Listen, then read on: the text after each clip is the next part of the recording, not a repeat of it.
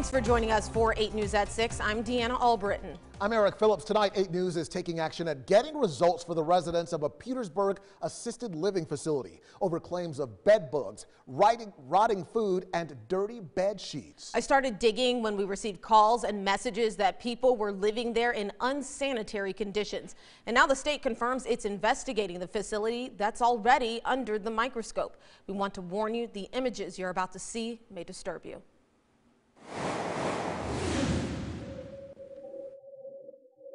It shouldn't be this way, and it's basically disrespectful. Kevin Harris flips through prints of the pictures he snapped. Just unclean, unsafe. Forcing him down a lane not of good memories, but of nightmares. There's always urine in the closet. Harris says he knew just a couple days into his job at Fillmore Place in Petersburg that he couldn't stay there long as a housekeeper. He started taking photos. He tells us he felt when he left the images would help make sure someone knew about the conditions elderly and disabled residents were living in. If their families came here, I'm pretty sure all these residents would have been removed already because of how nasty it is. In many rooms, Harris says he saw bedding soiled and ripped, including the bed bug covers Fillmore staff were apparently using to keep these bugs from spreading onto residents and other furniture. That's unacceptable. Like, I wouldn't want my dog sleeping on nothing like that. He and his girlfriend, who also briefly worked at Fillmore, sent these pictures and other claims of horrifying conditions to several state agencies. But state records indicate the photos weren't showing the state anything new. The latest Department of Social Services inspection report lists and shows 26 different types of violations at Fillmore Place. Multiple examples of disrepair. Sheets and pillows on beds were dirty, and bathrooms did not contain soap or toilet tissue. That was December 14th. By late February, when Harris was working there, he says nothing had changed.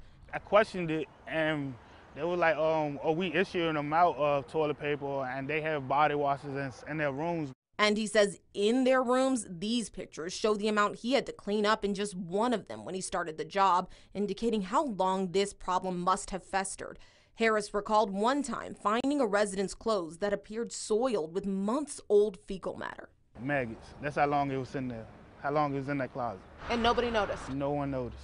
I reached out to Brenda Seal, Fillmore's administrator who manages day-to-day operations. The first time, she hung up on me before we were able to speak significantly. We have 4 housekeepers. The second time, we dug into some of Harris's claims. It's important to note, Seal had rave reviews for Harris's work during his time there. He was doing a great job as cleaning. And admitted most of their other housekeepers had to be encouraged to do their jobs properly.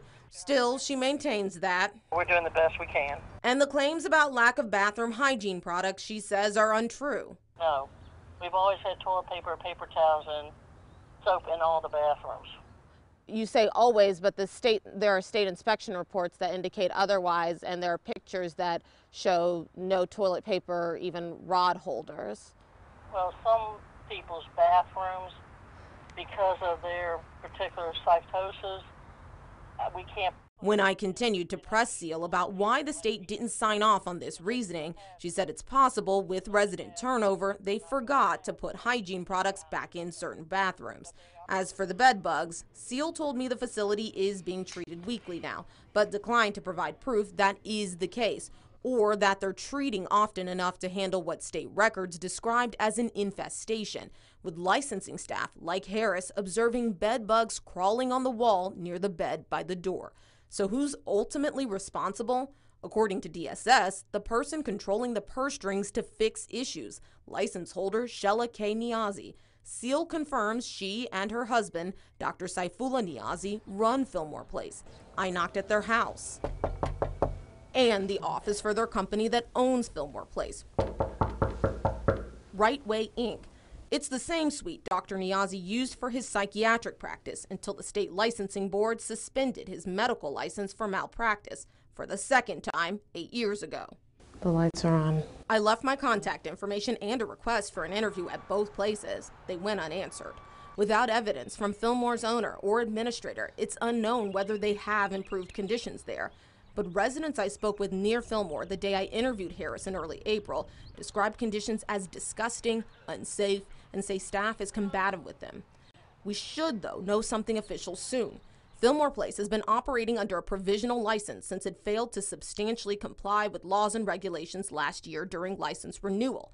That gave staff up to 6 months, until June 11th, to clean up their act.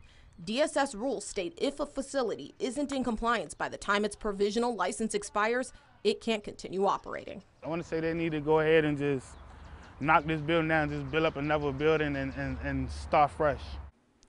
Because of an active investigation at this facility, the Department of Social Services tells me there's limited information they're able to provide specific to Fillmore Place right now. For context of how rare it is for the state to refuse a facility a regular license, only 11 of the state's 570 assisted living facilities, less than 2%, are operating with provisional licenses right now. Well, now, if these upgrades are needed, and it's all but certain that they are, any indication as to why this has not happened? I mean, is this a matter of money that they don't have? Yeah, I mean, these are needed because the state has said that they are needed. So at least some of the residents do pay with something called auxiliary grants, and those are less than the cost of private care. But at one point, the facility did seem to be keeping up with maintenance despite that. And this facility, or at least the company owning the facility, got about $178,000 in PPP loan money during the pandemic. That's according to federal records. So, you know, some may be wondering why that didn't relieve pressure enough to keep up with all of this. Yeah, wondering that for good cause. Dan, a great investigation. Thank you very much.